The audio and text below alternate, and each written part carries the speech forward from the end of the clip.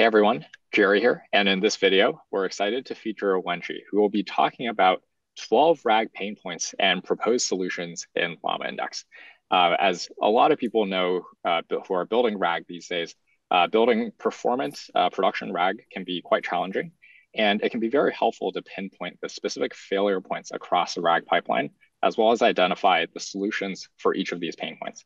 And so Wenqi will be going over a very popular Towards Data Science article that she wrote a few weeks back, and also just going through it visually and showing some examples. And so without further ado, take it away. Thanks, Jerry. Yeah, happy to be here. So today, let's dive into the 12 RAG pain points and the proposed solutions. It really is solving the core challenges of retrieval augmented generation. And we're going to showcase a bunch of tools and techniques and solutions that's readily sitting there in LlamaIndex, the stack. So we want to dive into and unpack and help us to find the solutions to all those pain points. So first of all, where did this idea come from, the 12 RAG pain points? It stemmed from this particular paper called the 7 failure points when engineering a retrieval augmented generation system. So I saw that paper, Jerry actually posted on X, on his Twitter, and I saw that, and it was very interesting when I saw this particular diagram and looking at the 7 failure points. I thought to myself, well, it's good to know these failure points, but what about the solutions? So I went to the paper and was looking for solutions. I did not find any. So obviously the paper focused on the pain points only, and I really dived deep into each one of them, which is great. But again, I know that the LlamaIndex has solutions for each one of them. So the thought came to me, I should compile a list and share with the community. So that came about. And so in addition to the 7 pain points, or actually the reason why I call it pain points, because in the paper they call it the failure points. But obviously we have solutions and we don't want them to fail. So I call it pain points because we have the proposed solutions ready. So in addition to the 7, I also added 5 additional ones. So as you can see from this diagram, marked all this numbering from 1 to 7. This is from the original diagram. And then from 8 to 12 added as additional ones. I mean, this is not exhaustive at all. And I'm sure there are a lot others people may run into. So, but at least this helps us to get a start on tackling some of the core challenges of RAG system development. So let's go into one by one, each one of them, and explore and figure out the solutions. So the first one is missing content. So what exactly is that? So it's content missing in the knowledge base. And from the paper, it looks like, it's complaining about user receiving misleading information and leading to frustration and so on. So this looks a lot like, in a way, hallucination, and the LLM simply just spits out the information that confidently user thinks, oh, it's the right information, even without realizing the context does not even exist in the knowledge base. So 2 proposed solutions here. One is to clean your data, because if the data has, contain duplicate or conflicting information, it's hard for LLM to, generate the perfect answer for you. So it's garbage in, garbage out kind of scenario that we all know that it's important to get our data clean. So that's one of the prerequisites in a way. And also looked into some of the options, like how exactly do we clean our data? I did not really find a one-size-fits-all kind of solution. The closest I can find is this unstructured I/O. They have a cleaning library in their core libraries. So for example, it's to replace Unicode quotes and so on. So they have a bunch. I would highly recommend it. Look into if that could be helpful in your particular use case to help you clean up some of the data. So that's, the link is in the proposed solution, so feel free to explore. And the second proposed solution is better prompting. So yeah, it's like hard to control LLM to, give us the hallucinated answers, even though there is no context in the knowledge base. So maybe perhaps adding something like, tell me you don't know if you're not sure of the answer. I don't know, this may not work 100% of the time, but at least it gives us a chance to help, the LLM to listen to us. So that's kind of a little suggestion. I know Jerry has more in his slides on some of the solutions as well. So welcome you guys to explore his slides as well. Okay, move on to the pain point number 2. It's missed the top ranked documents. This is a context missing in the initial retrieval pass. So what this does is, we have these hyperparameters and the chunk size, similarity top K, and how best to tune them to make sure that they're retrieving the best possible context for us, best possible nodes. So again, LlamaIndex has this hyperparameter tuning technique called param tuner, and actually wrote a blog on that as well.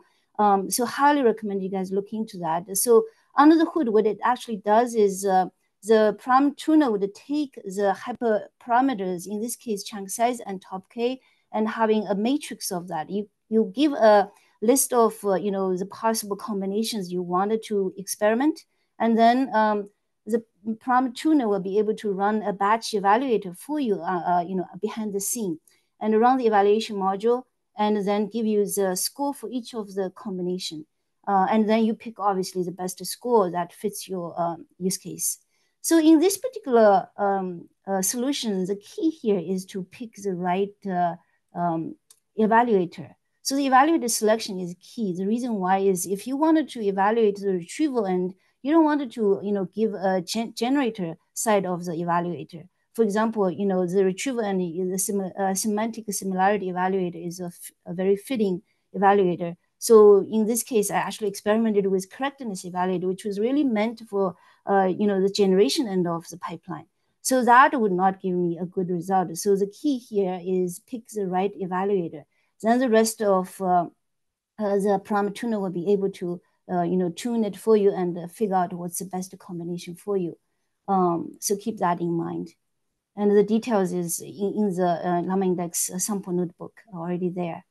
And the re-ranking, that's again a very key solution. So it has proven over and over again that the re-ranking retrieval results before sending them to LLM has significantly improved RAG performance. So whether you like it or not, I would highly recommend just add a re-ranker as your default in your pipeline because it doesn't hurt, it can only help. So in this case, we have a notebook talking about 2 experiments. One is retrieve top 10 most relevant nodes, then filter by the cohere re-rank. And we retrieve 10 and re-rank getting the top 2, and we got very good results. And then after that, we experiment also with just retrieving the top 2 most similar nodes without a re-ranker. So the results response is proven to have hallucinated. So this is a very good point to know that adding a re-ranker, really just adding to the post processor is all you need to do in this case. You define a cohere re-ranker and you add it to the re-rank as one of the node post processors. So that is definitely keep that in mind. And Ravi also have a few great articles on this, picking the best embedding re-ranker models and also the fine-tuning the re-rankers. So highly recommend you check those links out as well. Moving on to the third pain point. This one is about not in context. So this is about context missing after re-ranking. So what can we do with that? So this one is, this occurs when many documents are returned from the database and the consolidation process takes place to retrieve the answers. So many documents are retrieved. This tells us that we need to tweak our retrieval strategy a little.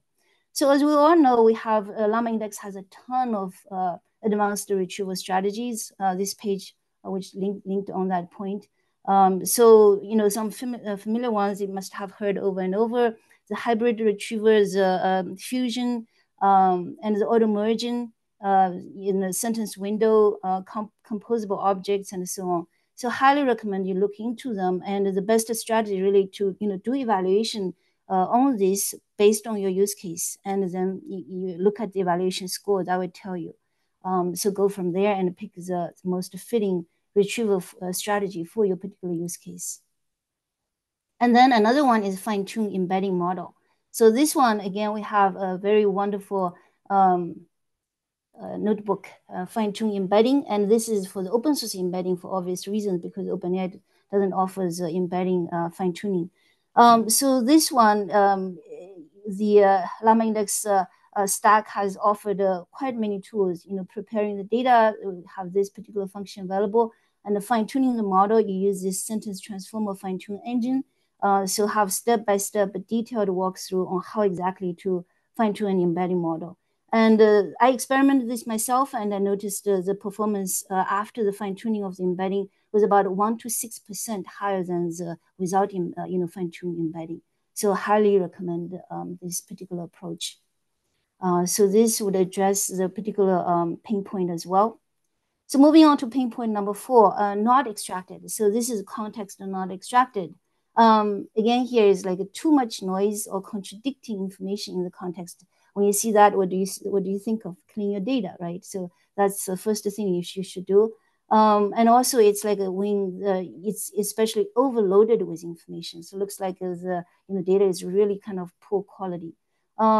Besides clean your data, there are 2 more other options here. Prompt compression. So this is based on a paper, long LLM lingua research project paper. So what it does is ultimately it compresses your prompt, your context after the retrieval, because you're going to retrieve a bunch of context based on there's so much data coming back. So this is the premises. A lot of nodes get retrieved.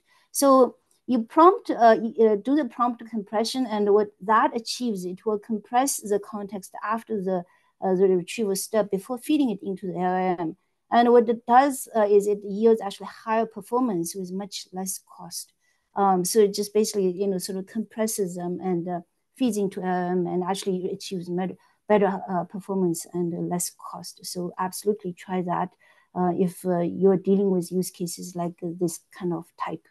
Again, there's full notebook link there and tells you exactly what to do. There's some of these, parameters you may want to experiment, but this sample notebook is a good starting point to try it. Again, here is after that compressor, it's fed into the node post processor. So we notice node post processor is actually very valuable and very, kind of underutilized, we're not aware of it, a lot of us. So we pay more attention to this node post processor. We can do so much with it. So moving on, the long context reorder. So what this does is to solve sort of the lost in the middle problem that we know from reading the LM lectures and so on, that they deal really well with the beginning or the end of the context, but in the middle, especially with long context window, usually have some trouble struggling. So this is exactly to address that particular problem, long context reorder. So what this does is also feds into the node post processor, and after the nodes are retrieved, it reorders the nodes, and then before it gets fed into the LLM. And that node post processor, handles this particular reorder and in turn achieving better response. So, and the code is extremely simple, as you can see. You define a reorder, you put it in a node post processor. That's it. Okay, moving on to the 5th pain point here, wrong format. Okay, we want a particular output to be in certain format, and we're not getting. In this kind of scenario, what do we do? Few options here. Better prompting. So this is always a good basic skill we need to master. Certain kind of instructions we want to give, keywords and so on. Give examples, one shot, a few shots, and so on. Then output passing. Output passing is we have in LlamaIndex different output passing modules with guardrails, with LangChain, and we have notebooks on those as well. So dive into them and see exactly how they do. In this case, we're listing a LangChain output parser here. So what we define is after we load the documents and to build the index, we define the output schema. So in this case, with the response schemas, we have this education, work, and use this schema. Then we define it in the structured output parser passing here. And then that parser in turn gets passed into the LangChain output parser. The parser here then it fed into when we constructed the LLM. And the output, it actually, in the notebook, you'll see it outputs both the education and work as defined in the response schema. So, that's one way of resolving this particular dilemma. The other is pandatic programs. So again, LlamaIndex has a bunch of this integration with the text completion, function calling, and the prepackaged and so on. So highly recommend you look that out. And so basically, it defines the schema, the objects first and fed into, and then through the program definition, get the desired output. OpenAI JSON mode. So this is a simple one. Basically, you define the response format and specify the type is JSON object. This is specific to JSON, and you should be able to get your desired output. So that's again, a wonderful, good response solution to try it out. Moving on to the sixth pain point, incorrect specificity. So the output has incorrect level of specificity. So what this is, again, it's not retrieving what we are asking it to retrieve. Answers may be too vague or too general, failing to meet the user's needs effectively. In this case, we turn again to the advanced retrieval strategies, the small to big, sentence window retrieval, recursive retrieval, and so on. So you see, this set of advanced retrieval strategies are, really so important in assisting our the whole retrieval, in the pipeline. I did explore some of that in this Jumpstart RAG pipeline with advanced retrieval Llama packs in that particular article. So this again from Jerry's tweet that he tweeted a while ago. This 7 advanced retrieval packs. So the beauty of this is like they're all in packs. Making it so easy, really basic. After you download and install, it's a one-liner. If you don't need to customize, if you do, you can also customize and from the templates. But that's the beauty of all these advanced packs right at your fingertips, and use them and evaluate and make sure you're picking the best one for your particular use case. Okay, moving on to pain point 7, incomplete. So this is like output is incomplete. You're basically getting partial responses. They're not wrong, but they're not complete. So it's like not exactly what we're looking for. This happens mostly to a lot of those kind of comparison kind of question, like where are the main aspects discussed in document A, B, C, right? This type of scenario we have, LlamaIndex offers this query transformations strategy. So this again has a bunch of packed with a bunch of techniques: routing query engine, query rewriting, and a sub-question query engine, and a React agent tool selection. So those are some of those we should be well aware, like the sub-question query engine, like for the 10K, the SEC 10K documentation documents you compare and contrast whether from different years or different companies. So those are the typical use cases. If you have 2 different documents, you wanted to ask questions, compare and contrast and compare. So those are the kind of go-to query engine we should look up to. And routing query engine as well. So that is also, very similar behind the scenes. Query rewriting is, I believe this is talking about the hypothetical document embedding. So this one is basically you give a query, and this hide strategy will help you come up with hypothetical answers, and then basically embed that answer and compare with the embeddings to pick out the best possible answer. So very interesting to look into, and code snippet is also very straightforward and not that complicated, looking like just a transform query engine constructed, and then pass it to the use that query engine instead. So transform query engine, that is it.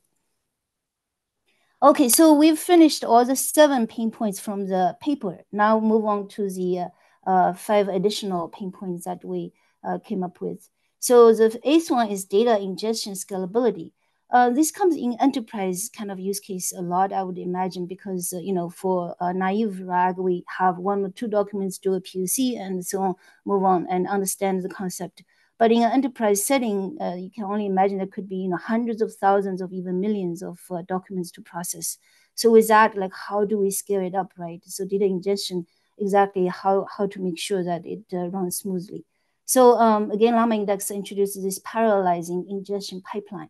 And this ingestion pipeline you constructed by providing all this, and then when you call it pipeline.run here, you specify a number of workers.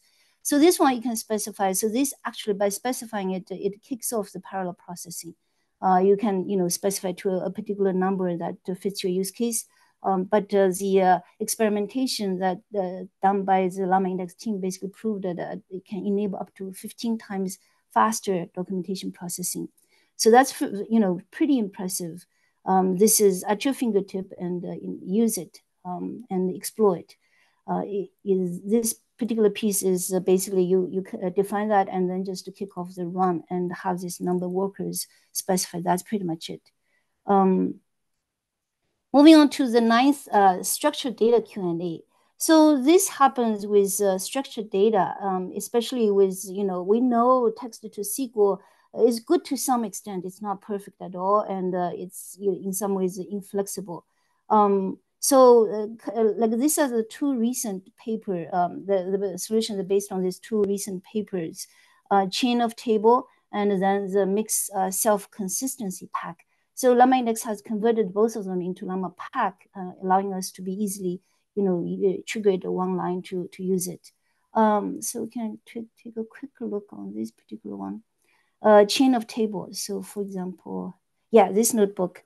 So what this does is basically given a user query over tabular data, it would plan out a sequence of tabular operations over the table to retrieve the right information. So they have a set of fixed set of tabular operations, includes like add column, select row, select a column, group by, sort by. So by using this pack, it will be intelligent enough to pick whichever operations or combination of operations, and throughout this particular chain. Notice how the example here showed some of the use cases that works really well with this. Is if you have a particular column that it contains multiple elements of data. So this is one. And there's one more here, like a temperature, for example. You have both the Fahrenheit and the Celsius, right? So this kind of use case, actually, this chain of table handles particularly well. In a regular kind of retrieval strategy, probably you won't be able to retrieve the expected results as best as this one.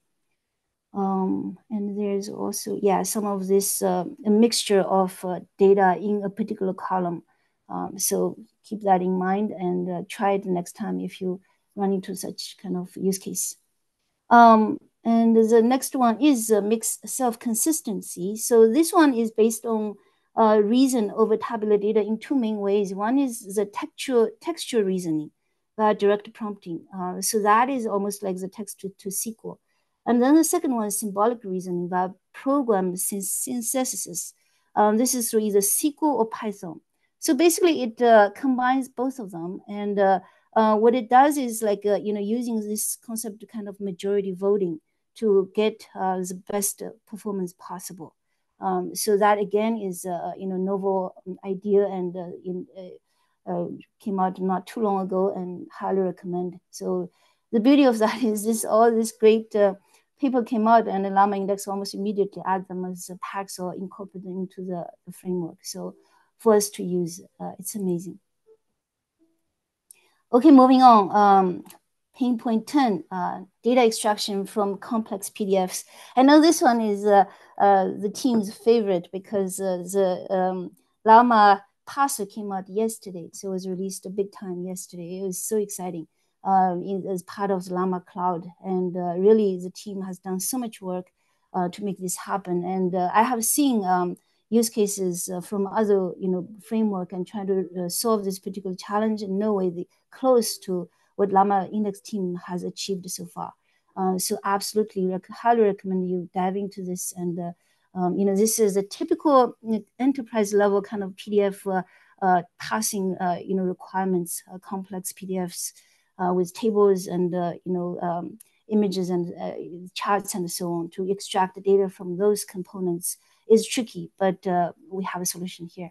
So highly recommend you look into that. And the implementation of that actually did a POC on it by using this embedded tables unstructured retrieval pack. So what it does is, give a PDF document which contains tables and so on. I used this Apple 10Q Q2 PDF. So first of all, we basically need to convert the PDF into HTML using this particular tool called right here. PDF to HTML EX. So you just download that and then runs through this particular function, convert PDF to HTML, and then just feed that HTML into the pack. So you download the pack, construct it, and then feed this HTML to the pack. That's it. All you need to do is then just basically click run and ask your question. What is the total operating expenses? I know this one is from one of the tables in that PDF. Beautifully, it outputs, the desired, extracted desired amount, the exact amount for me. So just to look into that. Llama Pass, I haven't experimented, so I won't be able to show here, but I'm looking forward to experiment it. And this, moving on to the pain point number 11, fallback models. Why do we need the fallback models? So in reality, if you use OpenAI models, you must have experienced the frustration of the rate limit issue, right? So you run it and then running to rate limit and you have to wait. So to address that particular kind of issue, and as well as if for whatever, even if you host your open source models, right, there's no guarantee your system will not malfunction. So in those type of scenarios, if you rely on just one primary LLM alone, that's not enough. So what do? You resort to these fallback models. And we proposed two solutions here. One is neutrino router, and the other is open router. So neutrino router, I experimented, actually very interesting. I was able to configure through their dashboard a particular router. We called a router. I called a test. I assigned a name to it and then picked a few models for that particular router. So if you don't assign any router, it will just use the default router. Right now, I think they support up to over a dozen models. So what it does, it would smartly, intelligently route your calls through the different models and pick the cheapest or the most performant route for you. So right there, that kind of service is awesome, right? It helps us to kind of not having to worry about, my primary model is went down and I have to go to my secondary model. What if that goes down? Having to programmatically configure that ourselves. Here, it will handle it all for you through this particular API. And LlamaIndex has integrated with Neutrino to offer us this Neutrino class, and we're just passing the API key and the router. If you don't pass the router, it will use the default.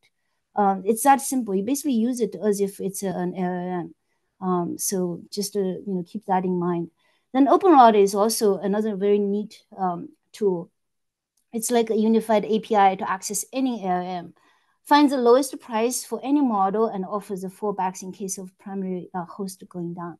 That is beautiful, right? The lowest price, that's good to see. And on the documentation talked about some of the benefits as well. Benefits from the race to the bottom, find the lowest price and the standardized API. So really, that is key. The best model will be used the most. So there's some intelligence behind that as well to make sure the best model is used most often. This is awesome, and also usage is very much similar to the previous one. OpenRouter is incorporated to LlamaIndex and is code constructed by passing the API key, max token, context window, and the model name. Then just to use it as if it's a regular LLM. Yeah, that's pretty much it. So down to my last pain point, the LLM security. I would say that's one of my favorite topics, the LLM security. Why? I deal with security quite a bit, through working on DevOps at my current job. And when I heard Kapasi's, introduction to large language models, he talked to have a section dedicated to the LLM security. And that was really the first time I heard of it and opened my eyes. And I loved diving in and understand more and experiment with different options. Currently, I would propose two different solutions. One is Nemo guardrails. So this one is actually fairly new, meaning new to me. I experimented about 2 weeks ago and so on, did a POC and wrote a blog about it. Highly recommended. I would, in my opinion, it really is the ultimate open source security tool set. Why? Because it's, first of all, it's open source. Also, it handles so much more than just the input output moderation. It also handles the topic guidance, hallucination prevention, response shaping, and also integration with LlamaIndex through custom actions. So I found that to be so flexible, and you can customize just basically a Python file and register a particular function as a custom action, and you can call it and trigger it. The possibility of this programmatically kind of guardrail is enormous, I really feel, and highly encourage you to look into it if you haven't already. So yeah, this is a couple, a set of rails out of the box, input, output, dialogue rail. Dialogue is really keeping your kind of chatbot dialogue on track and not letting user go off track on the conversation. Retrieval rail, this is for the really RAG, but in our case, we're using LlamaIndex for the RAG. So this is still kind of experimental. It's limited because right now they're only supporting, I believe the file type is TXT only. So that one is still growing. But execution rail is like we used it to integrate with LlamaIndex and be able to utilize all the advanced retrieval strategies and so on. So highly recommend it. Yeah, it's a bunch of configuration files, YAML files, prompts, and then there's a Golang language. Actually, I think it's invented by the NVIDIA team, Golang files. That's where you define all the flows. So once all those configuration files are in place, you can then, calling it is extremely simple. You load the config file. Right now it's in a config directory, this Rails config. You load that, and then you feed that config into LM Rails, this particular object. And then you just use the Rails to trigger your conversation, generate async, and you give whatever query you want. And that will output the right response for you. So in this case, I was asking a question about the NVIDIA AI Enterprise, and then in the middle, I'm asking, what team do you predict to win the Super Bowl? And then it's like, I'm sorry, but I can't predict the outcome of blah, blah, blah. So it's just, pretty neat. So for more details, I have this link here. Look into that. LlamaGuard is another one I explored a couple of weeks ago. Actually, I know that it was released by Meta back in December 7th to be exact. It's a 7B Llama 2 model and really focuses on the classification of content. So it is a LLM by default. So to run it, we also have a LlamaGuard moderator pack now in Llama packs. Usage is very simple. Download it and then define it, constructed by passing these unsafe categories. You define a set of unsafe categories. It comes out of the box 6 different unsafe categories, but you can add additional one or modify existing one. With this custom taxonomy passed in, and it will be able to identify conversations coming in which match your unsafe categories, and it will reject. Or you can customize however you want the response to be for both input and output. So also highly recommend. The drawback of this, I would say that LlamaGuard requires a kind of hardware to run, and the base model is 7B, so they don't have a quantized version. Even though I did quantize it, but I couldn't make it to work with the kind of output I'm desiring. So that part is still kind of tricky. So I compared NeMo guardrail with LlamaGuard. So this is the outcome, right? So LlamaGuard handles input moderation, output moderation, but NeMo guardrail really handles a lot more topical moderation, RAG retrieved chunks moderation, and calling execution tools.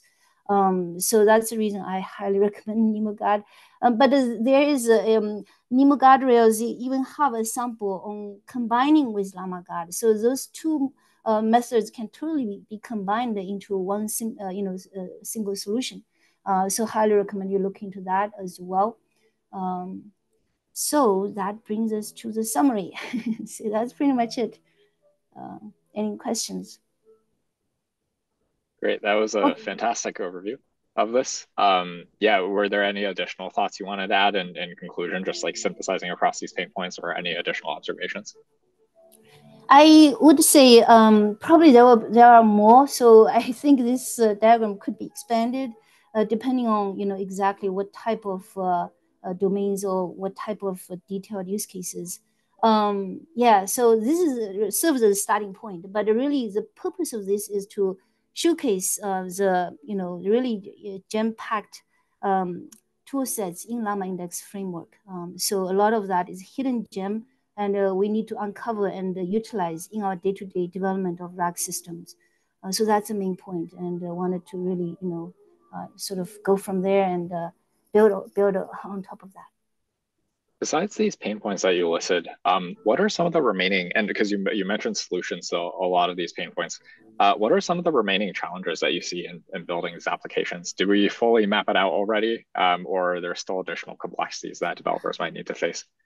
Yes, absolutely. I think additional complexity like a multi-tenancy, for example. So Ravi came up with a wonderful solution a couple of weeks ago. Adding the, I believe, the metadata, right? Utilizing metadata to handle the multi-tenancy. So that type of thing, I think it's more feature than pain points, right? Because that is an additional feature that LlamaIndex offers. We could say if this becomes a much more common use case and people want that particular feature and people think they think that's kind of causing pain. I don't know, it could be a pain point, but the solution is already there. So it's like a mixture of so many new features out there that can address a particular issue in the pipeline, even though it's not a common one, or if it's kind of not a widespread like this kind of pain points yet. So I wouldn't Gotcha. call them pain points, but they're more like features and to build a stronger RAG pipeline. Yeah. Got it. Makes sense. And then the last question, which is kind of a fun and silly one, is what is your favorite pain point and solution? I think, as I said, I spend the most time on the security portion of it. Perhaps the security piece, I think, is to categorize. By looking at your slides, you categorize into like the response pain points, right? All the first seven pain points basically all address the response quality issue. So all those obviously they're key. That's why we have RAG. That's what RAG is for, to retrieve accurate responses. If responses are having issues, then that fundamentally we're having issue with RAG. So those are definitely ultra important. But these additional ones definitely also have some weights as well. So hard to pick a favorite one. I think they're all important. Great. Well, thanks so much for the fantastic overview. And for the rest of the audience, we'll be doing follow-up videos and walkthroughs where we show notebook examples more in depth, similar to what we've been doing already with going through specific use cases examples. So thanks and leave your comments below. Yeah, great. Thank you.